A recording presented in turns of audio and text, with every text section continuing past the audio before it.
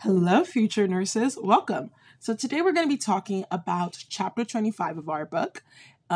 Specifically, we're going to be talking about the cycle portion of our book. If you want to learn more about the other sections, go and watch the other videos.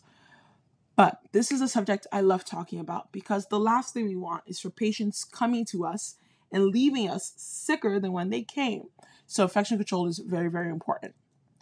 So to begin, we're going to talk about microorganisms. Now, these microorganisms are everywhere. However, how much harm a specific microorganism does can vary. And what I mean by that is that not all of these microorganisms are actually dangerous. As you might know, some microorganisms are actually important that for you to live. Some microorganisms are essential for your gut to function properly, for instance. Whether or not a microorganism is harmful largely depends on what kind of microorganism you're dealing with, where the microorganism is, who the microorganism is affecting, and the general situation. Now, when I say who the microorganism is affecting, I'm referring to something called a host. A host is the living person or thing where the infectious, parasitic, or pathogenic microorganism is residing. So, an important word for us to know is the word antimicrobials. Antimicrobials are our defense against these microbes, these harmful microbes. These include antibiotics, which are specifically for bacteria, and other types of drugs, which are for fungi, parasites, viruses, and other types of antimicrobials. So people often use the word antimicrobial and antibiotic interchangeably. However, they're technically not interchangeable. Okay, an antibiotic is a subset of an antimicrobial. Now, an antibiotic is a subset of an antimicrobial that's specifically designed to treat bacterial infections. Fungal infections, on the other hand, are another subset of antimicrobial that are specifically designed to treat fungal infections. However, antimicrobial is the umbrella term used for all of the drugs that fight microbes. So we're moving on to our first knowledge check. What is the difference between antimicrobials and antibiotics? A. Antimicrobials and antibiotics are the same. B. Antibiotics treat viruses while antimicrobials treat bacteria.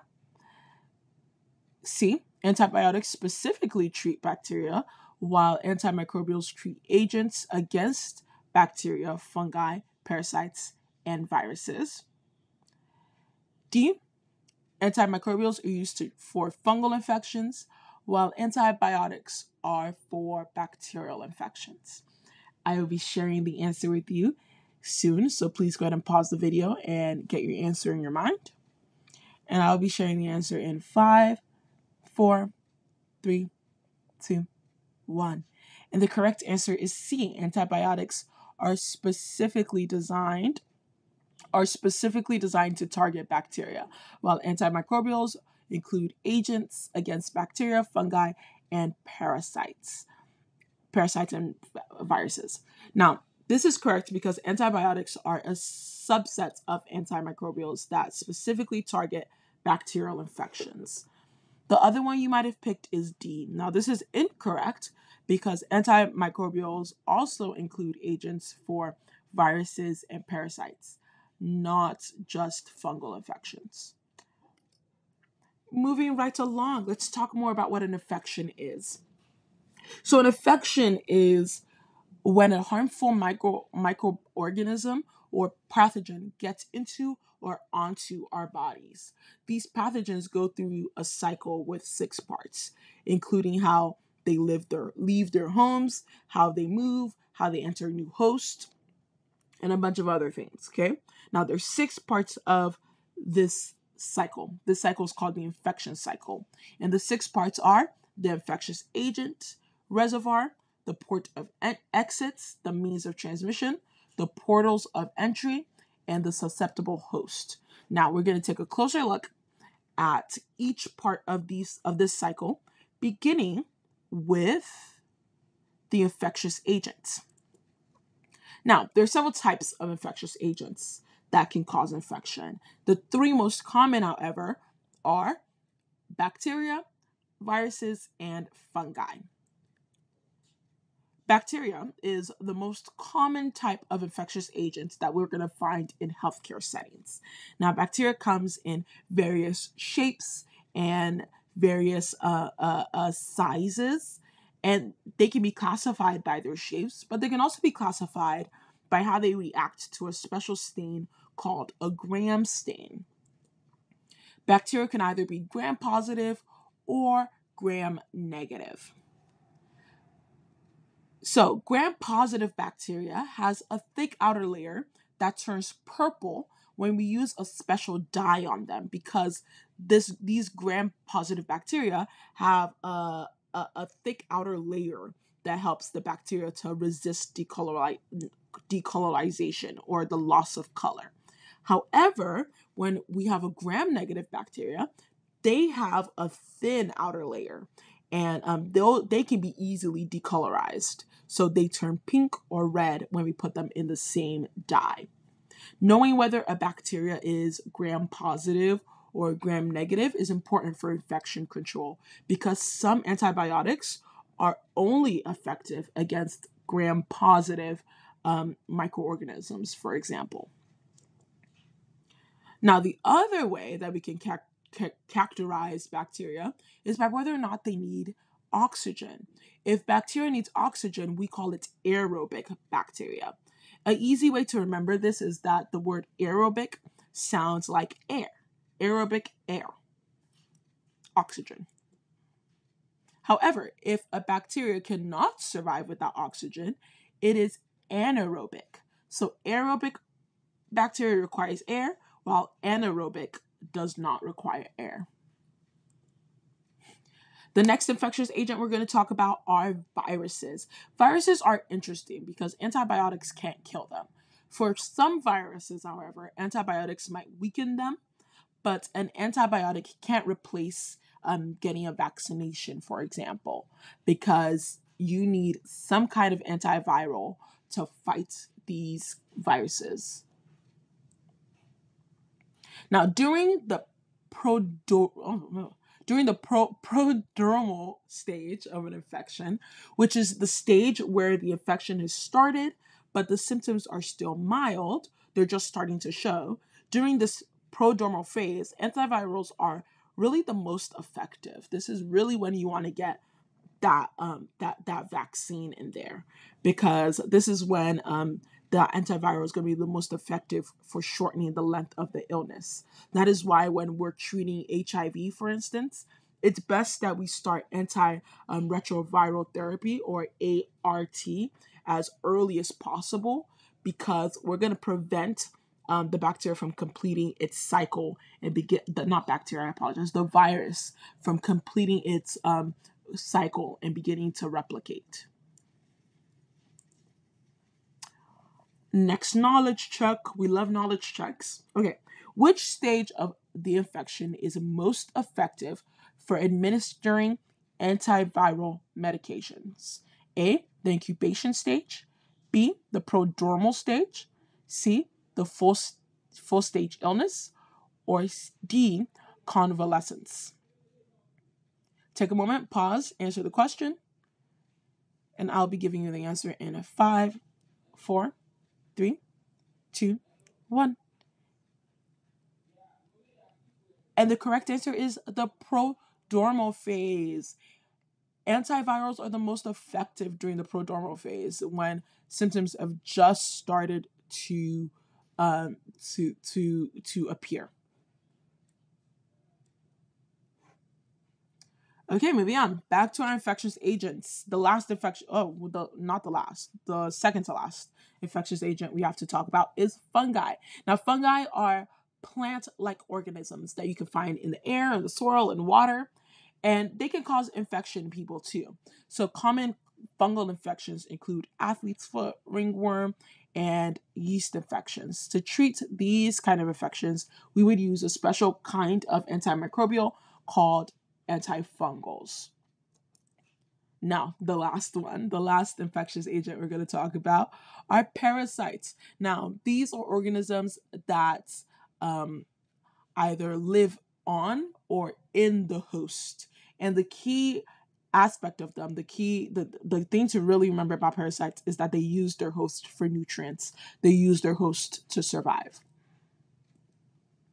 Okay, moving on. Now, let's talk about an important concept. Okay, remember how we talked about the fact that not every microorganism we come with in contact with is harmful. In fact, not every microorganism we come in contact with is going to make us sick, right? Whether or not a microorganism makes us sick, whether or not it leads to disease, depends on several factors. The first of these is the number of the microorganisms that we come in contact with. You can think of it this way: the more germs you're exposed to, the higher the chance the germs are going to overpower your immune system and you're going to get sick. The next is the virulence of the microorganism. All this means is the strength of the germ. So some germs are naturally stronger and are more likely to cause disease than other microorganisms. Then we have your immune system, the host immune system, right? This is your body's defense team. The stronger your immune system is, the better it can fight off microorganisms.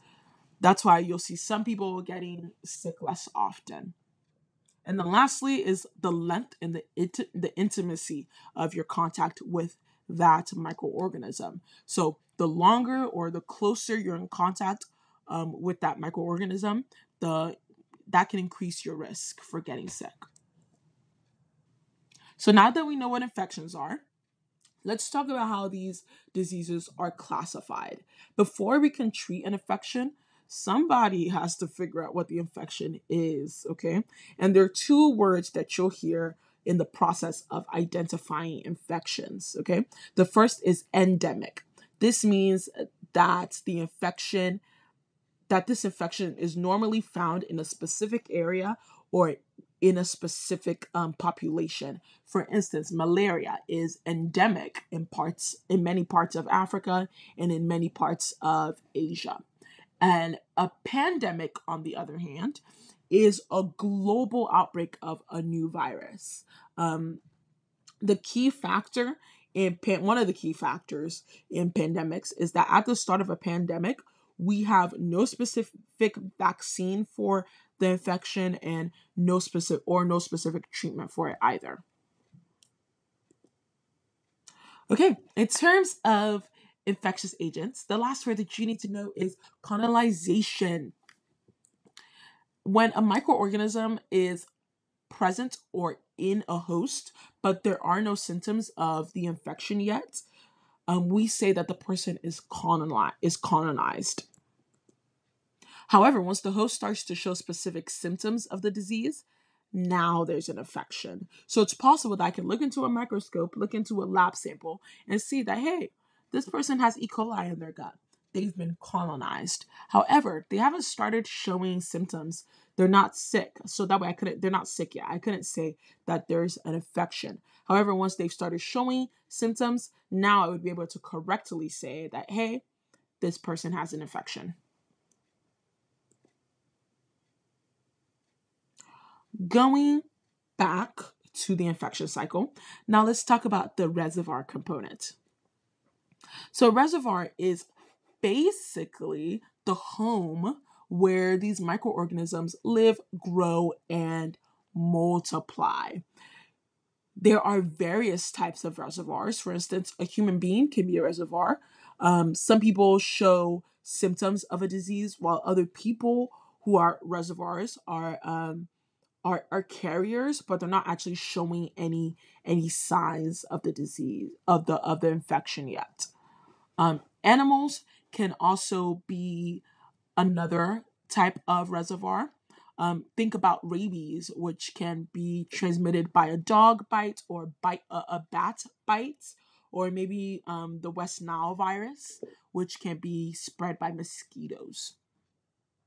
Then we can also have environmental reservoirs. So, for instance, soil. Soil can harbor the microorganisms that cause diseases like tinnitus, and water can contain harmful microbes like E. coli, or food, if it's not properly cooked or handled, can also be a reservoir for pathogens. Okay, moving on to the next part of the infection cycle, we're going to talk about the portal of exit. So the port of exit for microorganisms is essentially how the microorganism is going to leave the body or the reservoir and go out and potentially infect other people. Understanding these exit routes is very important for preventing the spread of infection. Each type of microbe has a preferred way for leaving its host. For instance, in humans, these exit points can include the respiratory tract, where these microbes are expelled when we cough or sneeze, or the gastrointestinal tract, when, for instance, maybe the person vomits, or the pathogens could exit in feces. They could also exit in the through urine or sexual fluids. Additionally, they can exit through skin. This isn't one we think about normally, but they can exit through skin, through any breaks or wounds in the skin. So our blood, our tissues could actually act as portals of exit for pathogens. So, as future nurses, it's important for us to understand these different portals of exit, because this knowledge helps you to create effective infection control strategies, right? For instance, if you know that a pathogen would can exit through the respiratory tract, well then you know that, hey, I should emphasize the use of masks in this situation to help prevent the spread of this particular pathogen. Next up is the means of transmission. So microorganisms can be transmitted from the reservoir in several different ways. First, there's direct contact transmission. So this happens when you're physically close to someone, or and you're involving you're doing activities like touching or kissing or sexual intercourse. So as healthcare workers, we have to be mindful of this, as we can unintentionally transmit germs to our patients by just touching them. There's also indirect contact transmission. This can happen through vectors. Now, a vector is a living thing that can transmit infection to humans. So, an example of a vector would be insects, right? Or another way that in indirect transmission, contact transmission can happen is through something called a formite. Now, a formite is the inanimate objects that we touch. So, a common formite, or something that can become a formite in healthcare settings, is a stethoscope. If it's not properly cleaned, it can become a formite. And germs can be transferred from one patient to another through the use of that stethoscope. Microorganisms can also spread through the air, like when you're coughing or when we're sneezing. This is divided into airborne transmission with tiny particles, like droplet transmission, or with larger particles. Now, this distinction is really, really important for infection control measures, because, like we saw with the recent pandemic, once we knew that the infection would spread through droplets, strategies like hand washing and social distancing and wearing masks became recommended, because we know that, hey, this can spread through this can spread through tiny particles. I apologize. In healthcare settings, understanding these transmission routes can really help us to take the right precautions, like using personal protective equipment, during aerosol generating procedures. Okay, knowledge check. A nurse is educating a patient about the ways microorganisms are transmitted. Which of the following should the nurse include as an example of indirect contact transmission? A. A bite from a mosquito carrying the West Nile virus. B.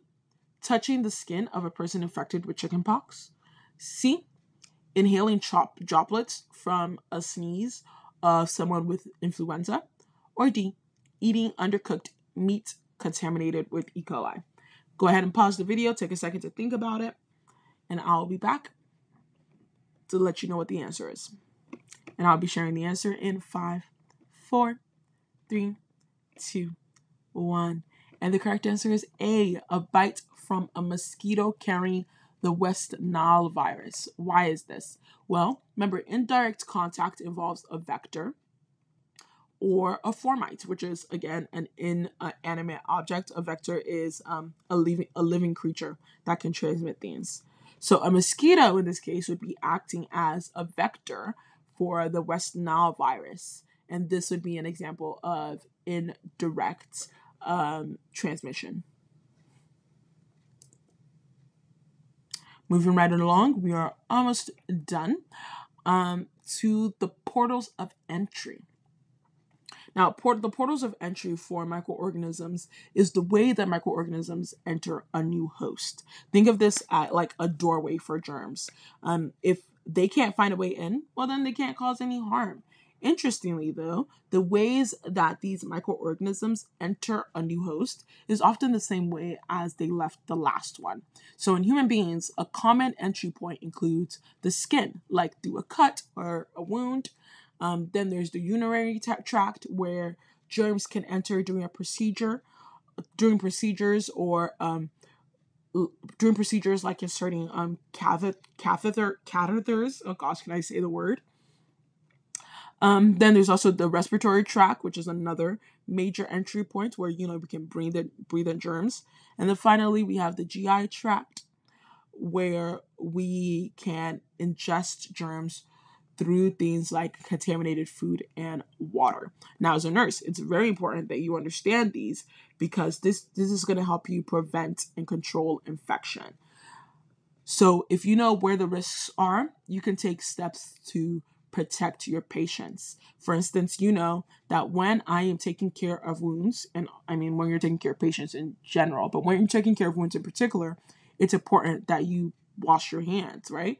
Because you want to block you want to prevent infection, because you know that, hey, this wound is a portal of entry, a potential portal of entry.